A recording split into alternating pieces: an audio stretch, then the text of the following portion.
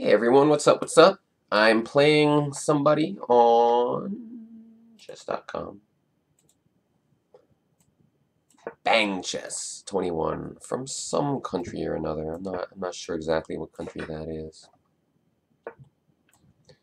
And we have a Maroczy bind.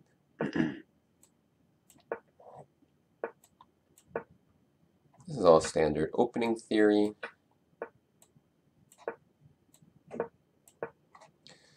I have to remember what to do.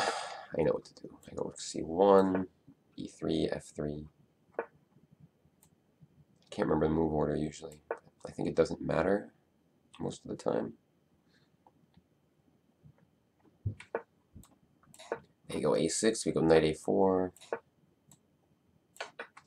This is all just standard theory. They go, this move, okay. I don't remember what to do here. Do I go knight c3? I'm just going to do it. This is solid play for black. The key here, I think, is just to kind of try to keep control of the position. But black has a very solid position. What's up, JR4? I don't even know what to do. Do I go h4? Does it make some weaknesses? I don't know. I'm going to do it. I'll go h4 and h5 if he lets me. Maybe he'll go h6. And, well, then I'll go h4 anyway, or h5. This bottle of water has been out here for a while. I don't know if I should be drinking it. So I have to be careful of b5 for sure. So h5, b5, pawn, oh, I can't even take it. So I gotta be really careful. Maybe I'll go a4, but that's ugly. Maybe I'll go knight d5, but then he still goes b5. Then I go knight b4. That wins the material, right? Okay. I mean, yeah, it's good. If b5, knight b4 attacks his rook, rook c7 only move, knight a6. So I didn't want to go a4 because it makes my b pawn weak. Okay, this is good. I probably want to go back to c3 now for God knows what reason. I can't even explain it myself. Maybe I'll go h5 instead. What does he want to go? a4? Which I can ignore. But I could also just go back and stop it. But then he can go knight c5 and kind of threaten it anyway. I'm just going to keep my knight on a good square. h5 looks normal. Getting an open file for my rook, which could be convenient at any moment. It's hard to say when, but at any point, that open line could be really useful. What I want to do is just move quickly, make it hard for him to do anything, and stay up on time, and take advantage of any mistake he makes if needed. But mainly, I don't want to spend a lot of time trying to crush him. Because, okay, I was going to take with the e pawn in this situation. I probably want to take that on h6. I don't really have to right away. I could play some preparatory move first. He's going to want to go knight c5. I don't really know what I'm going to do about that. I mean, do I have the opportunity to kind of attack him on the h file? That's what I wonder. I don't know. Maybe I'll give it a shot. I'm thinking about going rook h7, which no, he can then play b5.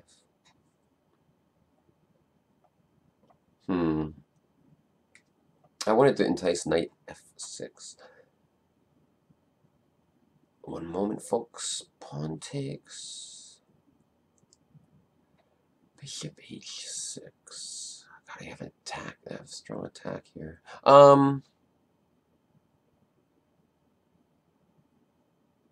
Should I go a4, or is that just bleh? See, I'm spending time, which I said I wasn't going to do. Maybe I go g5. I don't know. Idea f4, bishop g4.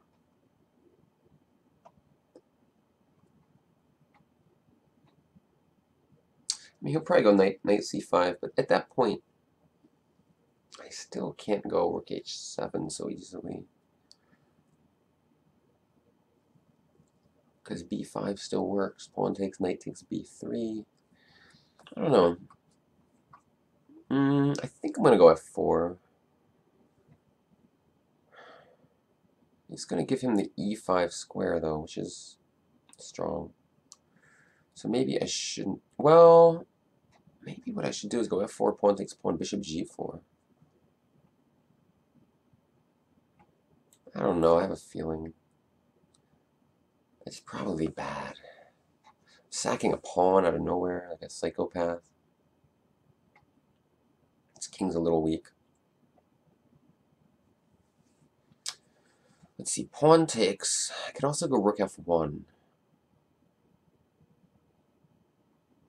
Huh.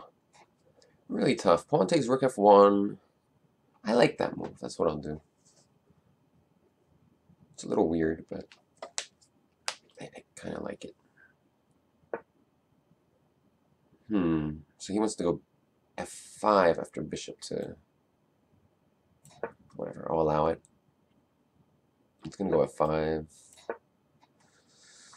So now, how do I proceed? I still got to be careful with b4. Sorry, b5. I don't really know. If he ever moves his knight, I just realized I had bishop b6, by the way. Somehow my bishop looks better here. Maybe I screwed this up a little bit.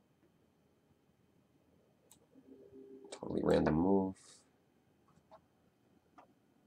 E6 can come at some moment. It's kind of annoying. Oh, Lord, help me. That's bad. Should I just take it and go rook e1? I don't know what else to do, guys. Let's play like a wuss. Did I say wuss? I want to go rook e1 and then stick a rook on e6, basically. I don't know if it's good. I mean, he can grab the h file is the thing. It's like pawn takes rook e1, rook h8, take rook e6. I mean, it's interesting. I have no idea what's happening. Maybe just go rook e3 here. Let's see, take, rook check, king of 7. Yeah, I'll just go for a draw. I don't think I have anything. Low on time.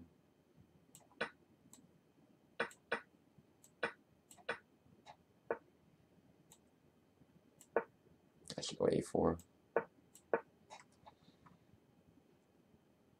I mean, it's just a draw. Let me think. I can go bishop b5, take bishop e8. I mean, okay, I should stop being an idiot. Let's defend my f-pawn. He was going to go bishop c1. I should just go back and forth.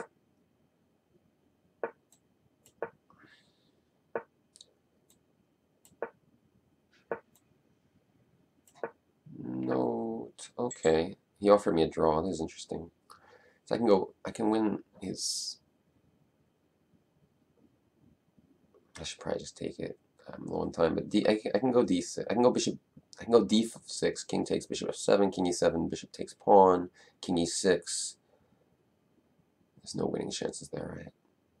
I'm gonna take the draw.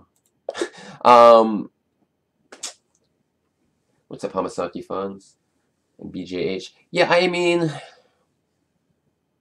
I don't know. It wasn't the most exciting game ever. I'm probably gonna play him again, so. Or I don't know if I will. I couldn't really find a way to do very much. I thought I should have like a little bit here. But you know, you always have this problem, this bishop on e2 is not very good. I was trying to get to this diagonal, but it wasn't easy. And it was kind of, if he took, you know what I should have done? Actually, I think I should have taken this. Because he can't... Well, he can take with a pawn, but then there's weaknesses. If he takes with a knight, I have bishop to b6, which I forgot about. And if he takes with a bishop, it just doesn't look right. Like his... I don't know, like bishop to d3 and... I think the idea I always have bishop to b6, I just forgot. And... Well, bishop b6, now there's bishop g5, actually. But I can go like rook c to g1. I think pawn takes pawn would have just been good for me. and I just missed the opportunity, unfortunately. Yeah, I think white's just better. Oh well, blew it. Thanks for watching. Bye bye.